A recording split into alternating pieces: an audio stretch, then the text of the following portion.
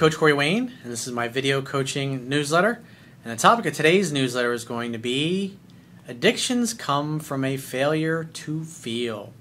Well, I've got an email here from a guy who says when he was in high school, he said he did the things that I teach in my book and my videos pretty much intuitively and instinctively. And he was very successful with women in high school, or so he says.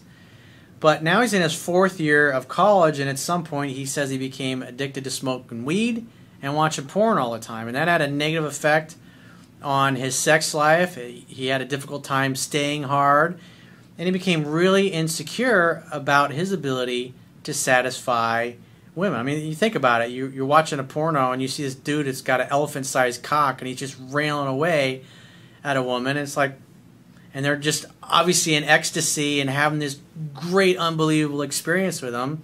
And if you're just an average, regular dude, especially when you're young and you're watching this kind of stuff all the time, you can't help but feel that you're somehow not going to measure up.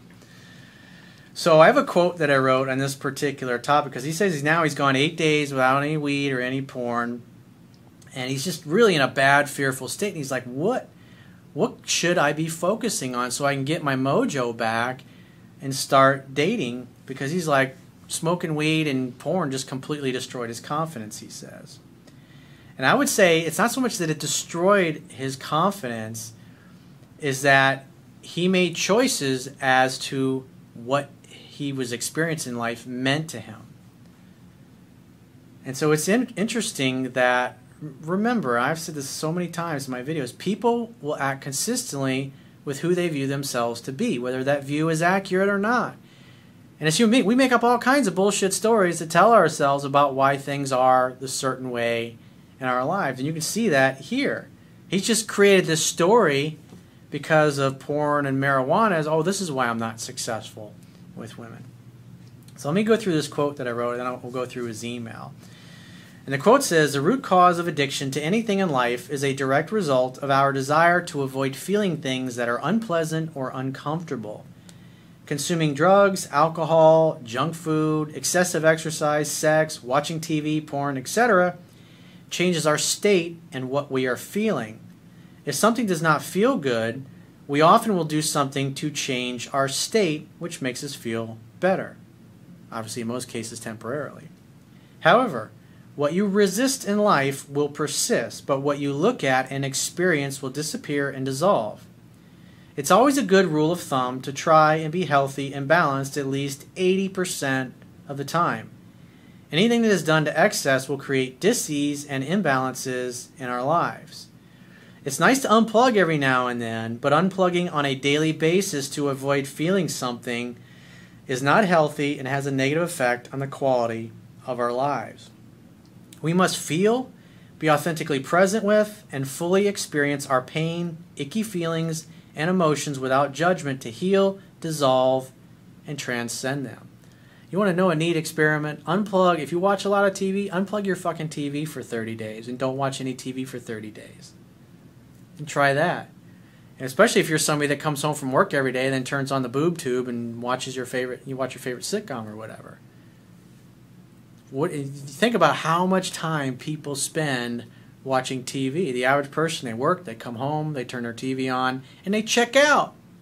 Why? Because they're not happy with their job, they're not happy with who they're in a relationship with, they're not happy with their family situation, whatever it happens to be.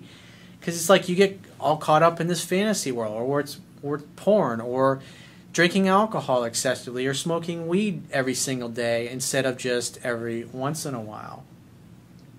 Everything in moderation. And it's like, when you think about like being healthy, if you figure an average month has about 30 days in it, so if you're going to be healthy 80% of the time, that means 20% of the time, smoke your weed, drink your beer, eat your fucking chocolate cake, your junk food, your Ben & Jerry's ice cream, eat a whole fucking gallon of it if you want or whatever. But, so that means on a monthly basis, that's about 6 days a month that you can just eat whatever you want and just fuck off and do whatever. But the rest of the time, you should be healthy, eating healthy foods. Like, for me personally, I love carrot cake, and I love brownies. I love M&Ms. I love Reese's Peanut Butter Cups. I love Twizzlers. I love Ben & Jerry's. I mean, I love drinking beer. You know, but if I'm going to drink beer, I have 2, maybe 3. Like even today, It's like after I get done with these videos, my videos are done for the work week, and I'm going to go to lunch. I'm going to have one of my favorite dishes restaurant. It's not too far from where I live. They've got this great grilled shrimp platter, and it's over this really great salad. It's got kind of this spicy ranch dressing, and they've got corn with it. It's fantastic. And I'm going to have about 2 beers. It's just eating grilled shrimp and having a nice, frothy, ice-cold beer, just the bubbles and the suds in your mouth. It's amazing. But after 2 beers, I'm like, that's going to give me a buzz, because I'll have beers maybe once a week. But most of the time, I only drink 2 to 3 times a month. And like once a week I might have a piece of cake or a brownie. I love that stuff, and I would eat it every day, but I feel like shit if I eat it every day. And even when I do eat that stuff, I'm sucking down a green vegetable juice with it, because it makes me, it balances out the metabolic acids in there. So let's go through his email. He says, "Hey Coach Corey, I'm a university senior. And to make a long story short, in high school, I intuitively exhibited the traits you talk about in your videos. I was driven, passionate, and confident in life, and as a result, I hooked up with a lot of girls. I knew instinctively." So you've had success in the past with women. It's just like riding a bike. You did not forget that. But obviously, if you're smoking weed all the time and you're watching porn, you're literally avoiding interacting with women totally. I mean, you're just like, you're checked out. Whether you're afraid of rejection or whatever it happens to be. And the thing with like smoking weed every day or any kind of drug is that you experience only the high emotions, only the really good vibrations, if you will, the irie vibrations. But life is not all fucking sunshine and roses. Sometimes life sucks ass. Sometimes you'll wake up and you just feel like hell. You feel depressed, you feel sad, you're worrying about something, whatever it happens to be. And if you're smoking weed all the time and drinking, you're avoiding feeling those feelings, those icky, unpleasant feelings. Kids experience their emotions authentically, but us as adults, we don't. And these are the kinds of things that happen, especially you've been taught all your life. It's not good to feel sad, especially if you're a guy. It's not good to feel lonely. It's not good to feel depressed. It's not good to feel anger. You only should experience great emotions. Well, that's just not the human experience. You got to experience all of them, because what you resist will persist. And so if you think about it, like say you smoke weed or you drink, or you're popping pills like Xanax or any of these other type of drugs that are out there, Vicodin, any of that kind of stuff, that stuff is fine on an infrequent basis. But if you're doing it every day, what happens is those icky feelings or something happens, like you don't deal with it, and then it gets stored as muscle tension in your nervous system. If you're getting inebriated every single day and you're really only experiencing the good feelings when you're doing that, what happens is over the days, weeks, and months, if you're doing that shit every single day, it's like that stuff, it's like not taking out the trash, if you will. It's, I had a roommate of mine one time, and it's like he was so fucking lazy, he did not take the garbage to the dumpster. I remember one time there were like 10 fucking bags of garbage in his house, just because he didn't take it to the shit to the fucking dumpster. There were flies and other things in there. I was like, dude, what the fuck is wrong with you? It's like you're collecting all these fucking bags in here. And he was just too lazy, because you had to throw the shit in the back of your car and take it around to the dumpster in the apartment complex. He was just too lazy to do it. Sometimes he would let his housekeeper do that. She's making 2 or 3 fucking trips to the dump because he's too lazy to take out the fucking garbage. But that's kind of like metaphorically what happens to us. If you're getting inebriated every single day, it's like the garbage piles up and you never deal with it, because it doesn't feel good. And then you stop smoking, or you stop drinking, or you stop whatever you were doing to inebriate yourself, and then it could be overwhelming, all this crappy, shitty feelings that you feel. And you may spend 2 or 3 days just laying in bed feeling sorry for yourself and hating your life and feeling depressed. You gotta feel those emotions. Again, if you watch children, kids get upset, they get angry, they get grumpy, they get grouchy, they take a nap, they're happy, they run around, they smile on, they fall, they stumble, they cry, and they experience it. But as adults, it's like what this guy's basically been doing by smoking weed all the time and watching porn is he's avoiding life. And so all the things that don't feel good in his life, because again, addiction to anything. Anybody that works with people that get addictive, or they do therapy with people like that, I'll tell you, the root cause of it is a failure to feel. And so all that stuff builds up with inside you, and then you don't feel it. And so like when you stop doing that stuff, that's one of the reasons why not only is your body detoxing the chemicals that you've ingested in your body, but you're also detoxing the emotions that are in your body. And you got to be present with them. Even if you have to spend all day in bed crying and feeling sad for yourself and yelling and screaming with your pillow over your face, you got to feel it to heal it. And then you might spend a whole day in bed feeling that, or maybe 2 days, and then you wake up the next day and you're like, oh, I feel great, I feel amazing. And it's just, all it is really is energy. It's energy that was not experienced. And when the energy doesn't get experienced, it gets stored in muscle tension in your nervous system. And that's really the root issue of what's going on here with this guy. He says, I knew instinctively not to care about what women thought of me, and I derived my confidence from my belief in myself. However, I began to become addicted to internet porn and marijuana, which ruined me.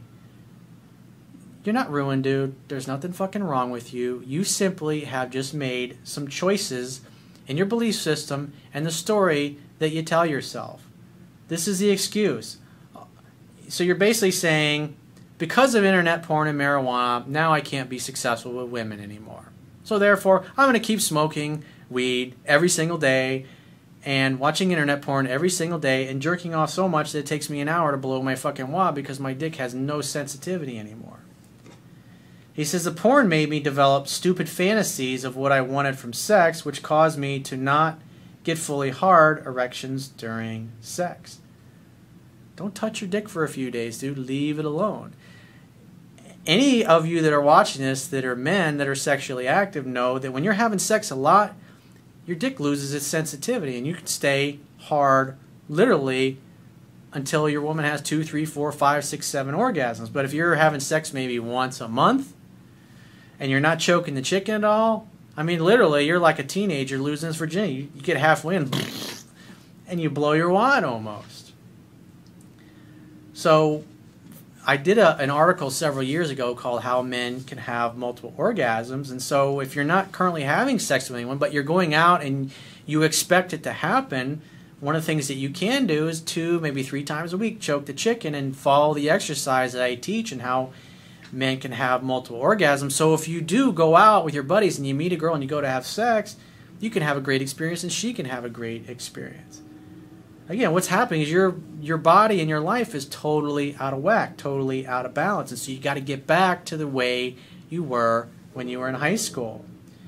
He says, this killed my confidence and took away my drive with women because I didn't feel I could satisfy them. Again, this is a choice that you made mentally. This is part of the story that you told yourself.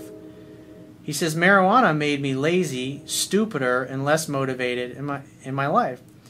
Well, when it comes to smoking weed, there's 2 different types. There's the type of weed that makes you check out and become a zombie, and then there's the other kind that gives you the feelings of high. I forget the names of them.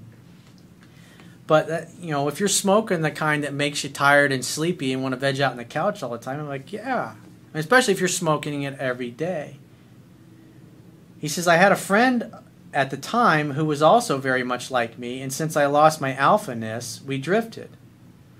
So it sounds like he was successful and he continued being that way, but you went down a different path with smoking weed and watching porn. And more than likely, if you were smoking weed all the time, you weren't interacting with other human beings because you're sitting around the house being lazy, but you still felt horny, and so to fill in that gap, you started watching porn. And so you started satisfying yourself virtually instead of physically in person. He says, I'm now in my 4th year, and I've barely hooked up with any girls in college. I'm still motivated to pursue my career, and I'm trying hard every day to not give into the porn or marijuana.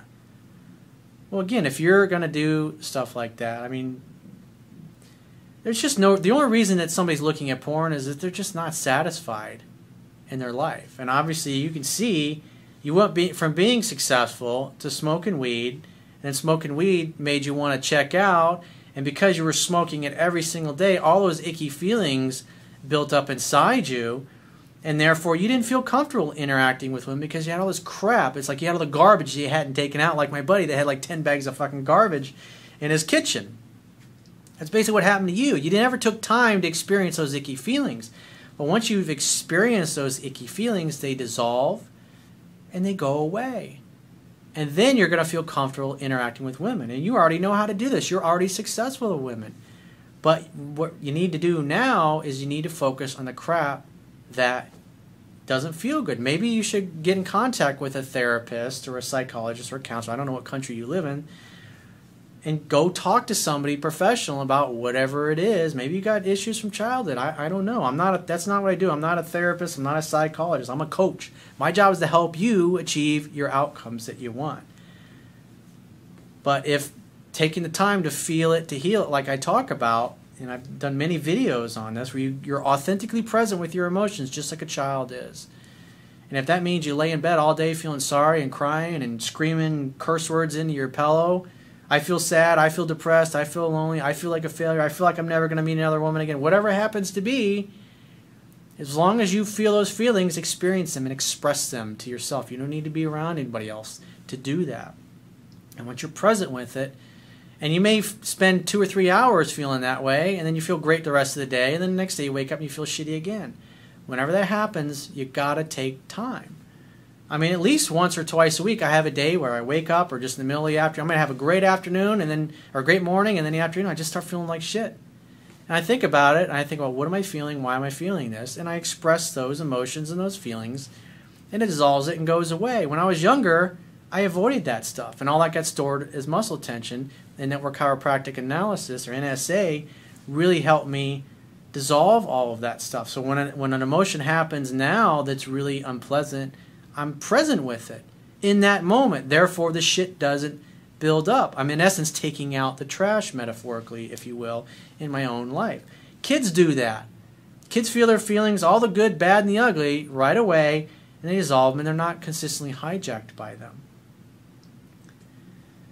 He says, I've gone 8 days without either so far. However, I don't know how to get things going again with women. That is total bullshit. This is the story that you tell yourself. Why? Because you're fearful. Human beings have two primary fears. Fear that we're not enough, in other words, fear that we don't have what it takes, or fear that we won't be loved and accepted by our friends, family, peer group, or women that we want to like us. So you have to get out there and you have to start interacting with women. Maybe you got a lot of emotions you still haven't felt yet or dealt with, especially if you've been smoking every day and now you just went cold turkey. It might take you 2 or 3 weeks of not smoking or doing anything before you get to the point where you start to feel normal again, and you start to, because if you're used to going around in the world where you're literally high every single fucking day, you're not used to interacting with people in a normal, balanced, sober way. And so take 2 or 3 weeks off, or a month off from smoking weed or watching porn or any of that stuff. Focus on going to the gym. Focus on taking care of yourself. Focus on taking care of you and getting refocused and recentered. And when you feel those crappy feelings, be authentically present with them. If you're still not able to do that, then go talk to a therapist or a psychologist or a counselor, somebody that can help you work through those things. You know, it's like the same thing a vet experiences. A lot of guys that go over and experience really horrendous traumatic combat, they don't talk to anybody when they come back, and that stuff it destroys them mentally and emotionally when they don't experience that stuff. That's why therapy can be very helpful if people aren't experiencing their negative emotions authentically. He says, even the one girl who used to be obsessed with me and would hook up with me is now starting to give me the cold shoulder. Well, you shouldn't be pursuing her. You need to read the book 10 to 15 times. So it sounds like this particular, if a girl's giving you the cold shoulder, you just simply need to say, hey, well, give me a call when you want to get together, and you don't call her or text her until you hear from her next. If you badger her and you constantly reach out to her, you can't expect to be successful. When a woman is losing interest and becoming bored, you have to back away. Otherwise, you're going to completely turn her off to the point where she loses all respect and interest in you. My question is, what are some of the things I can do to ensure that I don't give in to my addictions, and how do I re-spark my love life from a position where I don't have anything going? Well, again, like I was saying, if you just have quit all this stuff cold turkey, it's going to take you at least 2-3 weeks, maybe 4 weeks for you to detox emotionally and chemically. And once those icky emotions have been experienced and felt and dissolved, and once the chemicals are out of your body, then you're going to feel better. That's why working out, doing a lot of cardio, and eating really healthy alkaline-based diet, like I've got a whole section on my website and on my YouTube channel that's dedicated to health. Eating those kinds of foods will help you detox quicker and feel better. And if you feel you have an upset stomach or you feel sick to your stomach, taking 1 teaspoon of baking soda dissolved in 10 ounces of water when you feel that way 2-3 times a day will help balance that out. That's what I would do for you. And also, I watch the video, Improving Your Social Skills. And just say, I'm not going to ask anybody out. Just take little baby steps of just saying hello and making eye contact with women for the next couple of weeks while you're detoxing your body. So you can kind of get in the habit of rekindling your social life, if you will. Again, the video, Improving Your Social Skills, is I think it's like 12 minutes long. It's on the homepage of my YouTube channel. And just watch it. Go to the mall, or just when you're walking around on campus, because there's lots of beautiful single young women. You got a complete target-rich environment. You're in the best place you can be, dude. Just keep doing what you're doing. Don't be smoking any weed, and don't be watching any porn, at least for the next 30 days. Take care of you. Take care of your body. Get refocused on your studies. Go to the gym. Get a personal trainer. Get a nutritionist. Whatever you got to do. And take care of yourself. And when you do encounter a woman, make eye contact, smile, say hello. How's your day going? What are you up to? Tell me about you. But just say, hey, I'm not going to ask anybody out. And that takes all the pressure off of it. Your goal should just be to start being friendly with women and making eye contact with them while you're in the process of detoxing your body emotionally, mentally, spiritually, physically, and chemically, obviously, in this particular case. And once you really start feeling better in 3 to 4 weeks from now, when you really start to feel like normal again, then start taking steps a little further, like the things that I talk about in the book, and also what I talk about in the video, Improving Your Social Skills. And all you have to do, if you've already been really successful with women in the past, once the chemicals are out of your body and that stuff no longer has a negative influence on you, that shit will come right back to you, dude. And especially with the knowledge that now you have in my book, also with the experiences that you had in high school, in a month or two, dude, you can have more women than you know what to fucking do with. And, you're in your last year of college, dude. Take advantage of it, because there's never going to be another time in your life where you're surrounded by that many beautiful single women who have similar goals and similar values as now. So it's like, don't squander that opportunity. Even though you may have been smoking weed and watching porn for the last 3.5 years of being in college, doesn't mean you can't have a great rest of the year and have a really great experience. So if you'd like to get my help personally, the quickest way is to book a paid phone, Skype, or email coaching session. You can choose any of those options by going to my website, clicking the products tab at the top of your screen, and just follow the instructions for booking whichever option works best for you. And I will talk to you soon.